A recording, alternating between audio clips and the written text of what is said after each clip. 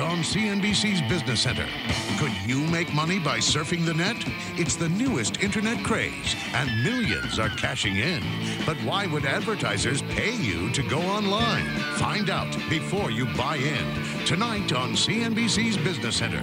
Profit from it.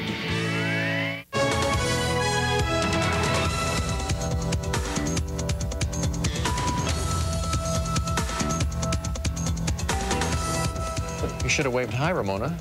She was having a wave to fix the computer there, getting it ready. We may go to the president any moment now, addressing the Wall Street project in New York City. But in the meantime, let's talk about Puma Technology. It's a classic case of woulda, shoulda, coulda. I mean, last year at this time, shares of Puma Technology were trading at less than $4 on a split-adjusted basis. But then, boom, especially in the fall of last year, Puma finished the year as the best-performing stock in the NASDAQ, shares climbing more than 2,500% over the course of the last 12 months. Here to talk about his company, there it is, and what it's doing today, as a matter of fact, up 2 9/16 at 103/4. This company specializes in synchronized software technology for wireless devices. Here he is, co-founder and CEO Brad Rowe in San Jose. Nice to see you. Thanks for joining us. You're welcome. You can smile now, but last year wasn't such, the case, right?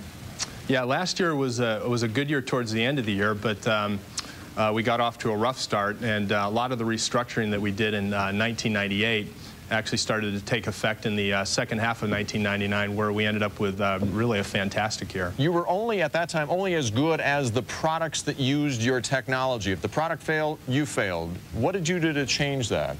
Yeah, that's a good point. In 1998, we got off onto quite a number of different projects. The initial success we'd had, say, with the Palm computing platform back in 1996 led to a lot of companies wanting to license our technology. And what the company had to do is throw a lot of bodies, throw a lot of engineers at a variety of different projects. And what happened was, over the course of the next 2 years, we engaged in probably about 15 different projects with large companies in the cell phone area, handheld computing devices, right, pagers, and whatnot. And what we found out 2 years later is that it was still really the Palm Pilot and Windows CE were the dominant platforms. And so we spent a lot of engineering talent and time off on some new products that just didn't pan out in the marketplace. So where's the greatest growth opportunity for Puma right now in synchronizing wireless devices? Well, what we see right now going on in the marketplace is a convergence of internet access with mobile devices. Mm-hmm. And moving forward, people want to be able to access critical information from wherever they are at any time using a variety of different devices. One of the classes of device we happen to be most bullish on are the cell phones. You have about 500 million cell phones in usage today, right, and people want to be able to access personal information, say when they're on the road, contacts, calendars, important appointment changes, and the like.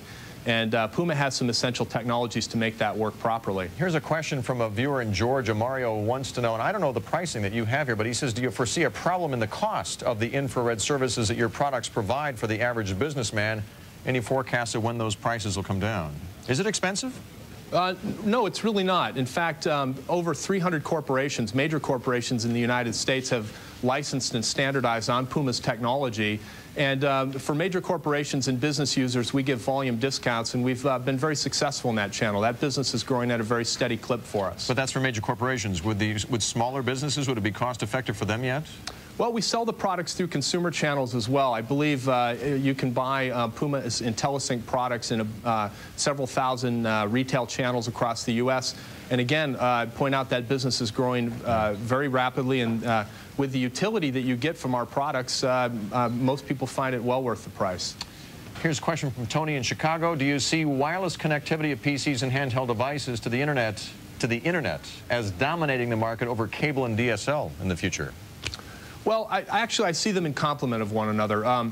We see a new emerging ubiquitous wireless mobile internet access marketplace developing over the next couple of years. And in fact, Puma spends a lot of time in Japan. A number of major relationships we have in Japan with companies such as NTT Docomo, J-Phone, and several other major wireless carriers in Japan, lead us to believe, if you go to the Japanese market, what you're going to see in the United States over the course of the next couple of years. There's already millions of active users, business users, consumers, who are doing things from banking services to regular business usage.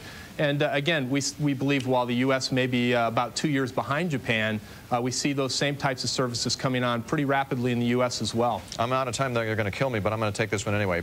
Question from Max. Puma has seen an increase in valuation this year in a space that's getting crowded with new players. How do you plan to compete with companies that are a bit more flexible and give real-time updates to data streams? Well, actually, we're going to be able to do just the very same things in terms of giving real-time notifications to mobile wireless users. When you're out in your wireless and you're anywhere, I mean, who knows where you are? You could be in your car, you could be at the airport, and you're not tethered to say, a big 21-inch monitor with high-speed internet access. Yeah. What's going to matter to that user is getting highly relevant, highly granular information. I mean, the information I've basically set up and said that I want delivered to me in a real-time fashion, and that's specifically what we do. Brad, good to see you. Continued success. Thanks. Thank you. Brad Rowe, President, CEO of Puma Technology, joining us today from San Jose. Take a quick break. Come back. The editor of Interactive Week takes a look at which companies could be potential takeover targets this year after this.